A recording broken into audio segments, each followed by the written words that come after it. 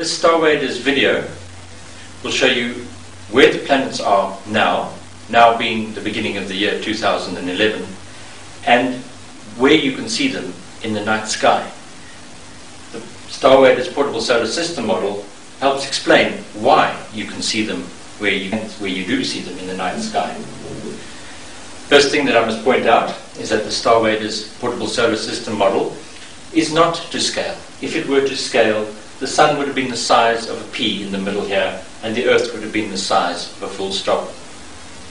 So we have to go with a model that gives us a very good idea of how things are out there.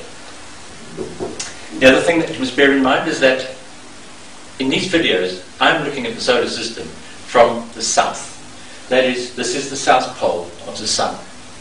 I am way above the south pole of the Sun, and I'm looking down on the solar system. This is the south pole of the Earth. That is the Antarctic. When looking at everything from the south, all orbits are in a clockwise direction. There we indicate the direction of rotation is clockwise. If we were looking at the sky from the northern hemisphere, everything would be moving in an anti-clockwise direction. Right, let's start with the Earth.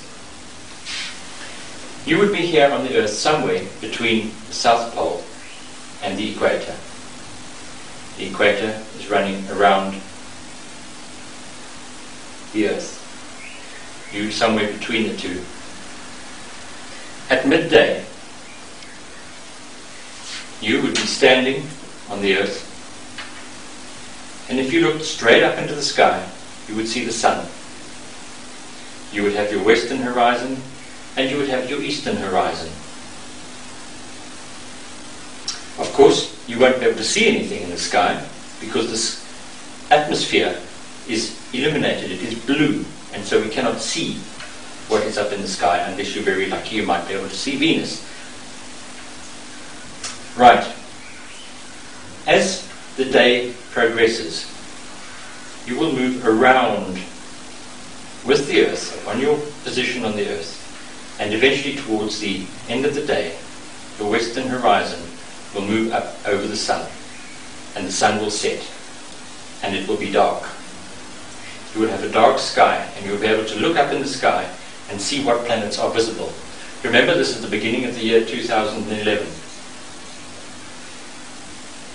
If we look up above us, and a little bit more towards the western horizon, where the Sun had set, we will see a very, very bright star.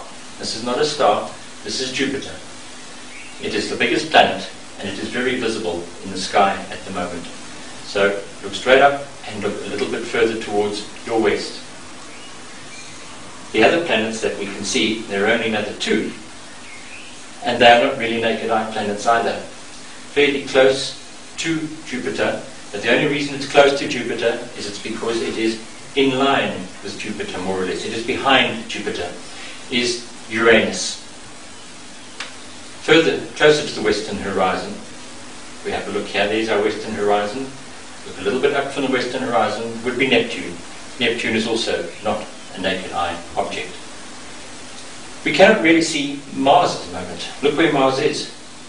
Mars is pretty well on the other side of the Sun.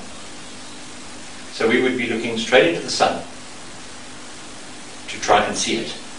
And we would only be able to see it if it were a little bit above the Sun, and we'd be able to see it then shortly, just after sunset. But now it is directly behind the Sun. What we cannot see in the evening sky are Venus and Mercury and Saturn. But wait, let's see what happens as the night progresses.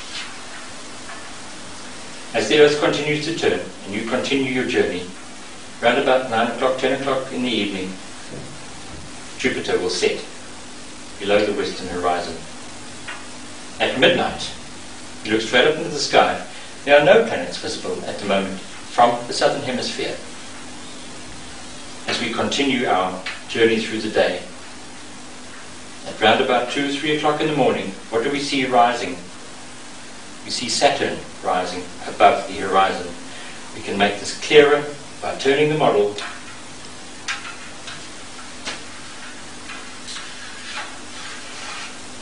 There we go. And here we have our morning horizon. And as we approach morning, we're going to see Saturn rising higher and higher and higher in the sky. It is not rising, of course, it is us that are turning.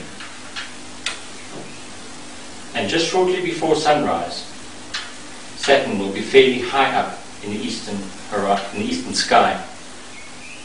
Note, as we approached morning, Venus also rose. Venus is a very bright star in the eastern sky at the moment.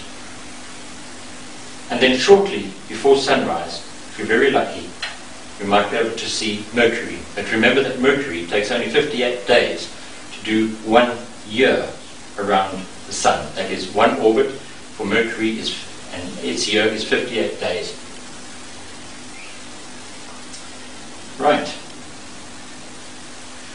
Now you should have a good idea of where the planets are and also how the Starwader's portable solar system model helps to explain why we can see planets rising where they do and where they appear in the sky.